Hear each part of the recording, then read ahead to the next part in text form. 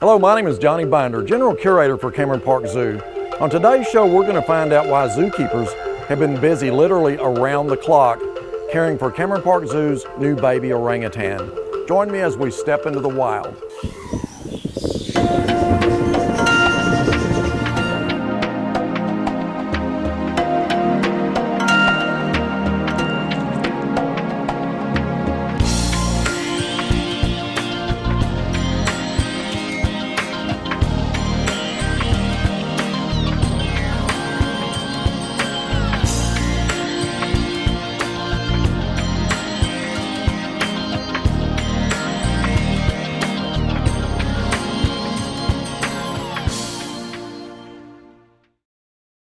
This is baby Razak. He was born to May and KJ, two of our Bornean orangutans, on January 12th.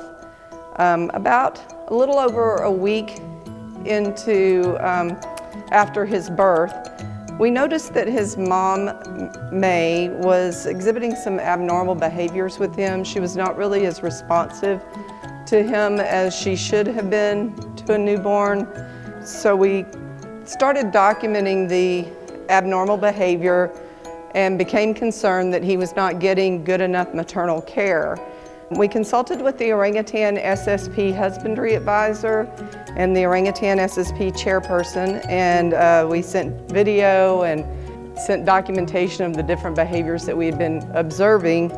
We felt like May was having some anxiety issues with the baby, and we wanted to give her a chance to calm down, and we wanted to ensure that this baby was going to live and be a healthy individual. They're such critically endangered animals that it was really crucial that we make sure that this one survives. And so we, with a heavy heart, pulled him from his mom and started hand rearing. And we have at all times remained in visual proximity to May, and we've also allowed her to touch him when she wants to. So we spend a lot of our time, just letting them have a chance to look at him and touch him. And sometimes they're very receptive, and especially KJ seems to be very protective.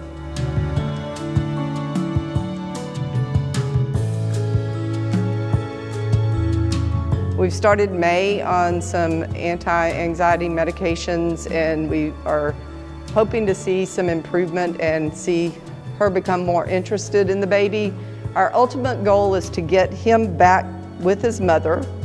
In the meantime, it requires a lot of care from a lot of individuals here at the zoo.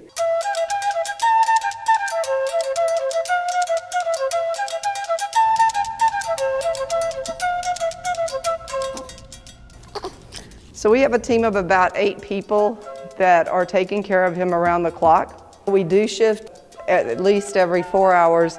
And one reason we do that, and we haven't assigned just 1 or 2 caregivers, of course, scheduling and getting the caregivers rest is part of it, but we also don't want him to bond to any one individual. We want him to eventually bond back with his mom.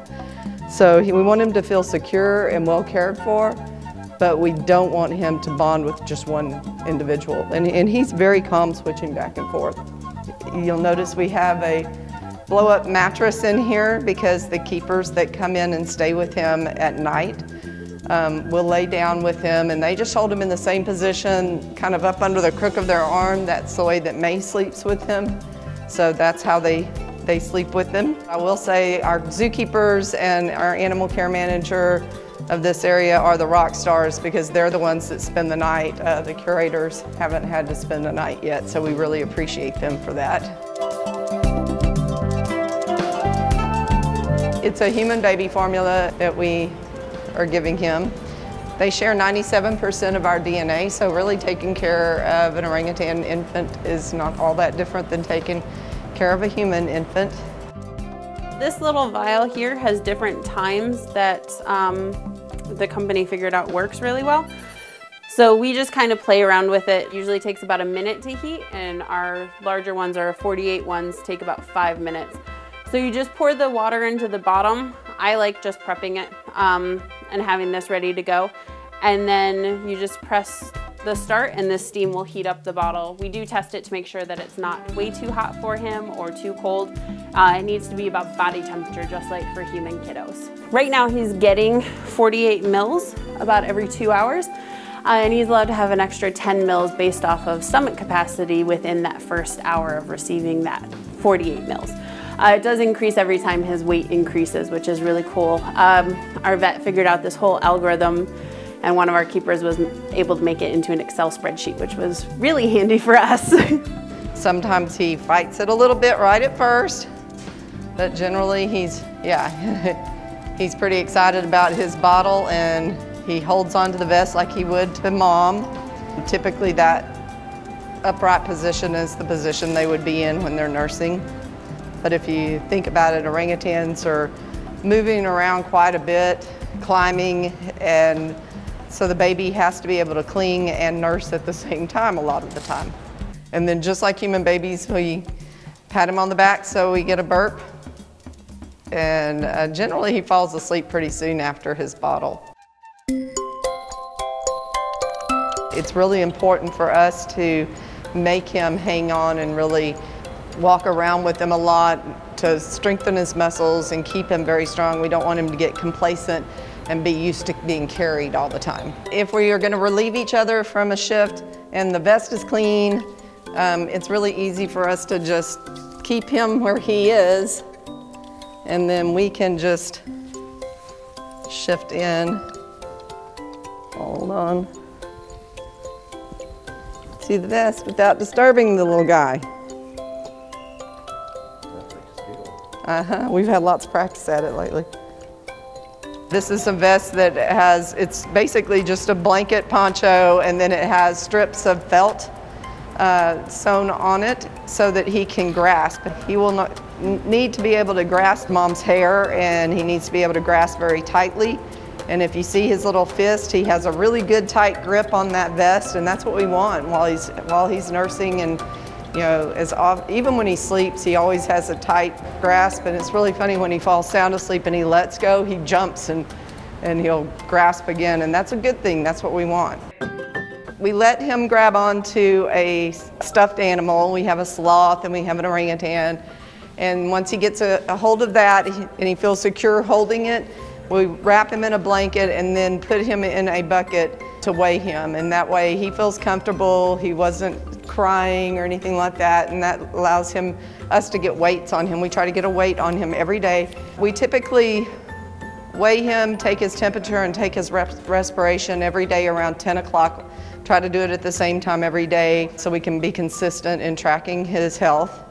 We keep an infant log that has the date and time, his weight, what he was fed, because eventually we hope to be moving between breastfeeding and formula feeding, how much he ate, if he urinated, defecated, any other medical notes that we need to make on this sheet.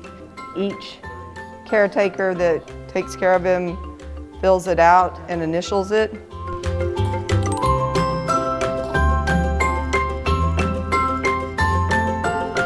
So we're giving Razak basically tummy time, kind of like human babies, where they really start to develop hanging out on the ground.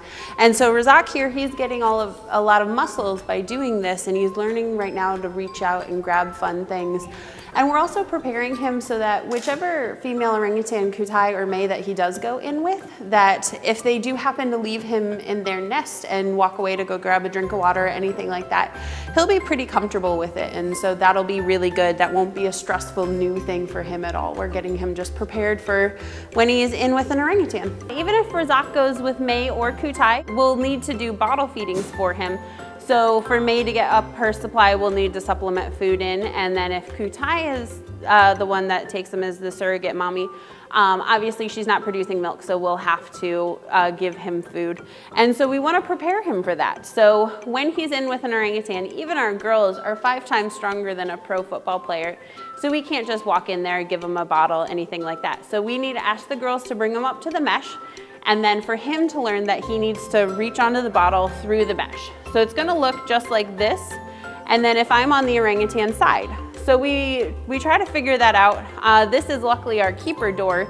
That's for our secondary containment, so we don't need to utilize the stall every single time. And so this side here actually looks exactly like the orangutan side. There's no handles, there's no knobs, anything like that. And then this is our keeper side. You can see here that there's a ledge. So say we fed him on this side and he got used to holding onto that ledge, that's not gonna be beneficial when he goes in with an orangutan. So those are some of the things that we had to think about when starting to really prepare him and get him ready to go in with a girl. So we get him up, we want him to succeed, so we try to get it close to mouth level, and we'll ask the girls to do this. We'll ask them to bring Razak up, and then we can get him ready to transfer over. So grab it. And so you can see here that he is supporting his whole weight with his hand here, which is completely normal, exactly what he's gonna do. And then he reaches up and he finds the bottle and he drinks from that. And then if he doesn't finish the bottle, we do actually mimic where it would be on May, and so we make sure to hold it to our chest and hold it steady, and that he has to come up to the bottle whenever he wants to drink it. But he's getting close to his nap time, so he's not super interested in food. Just like when we get tired, we're not really interested in eating. We just want to take a nap.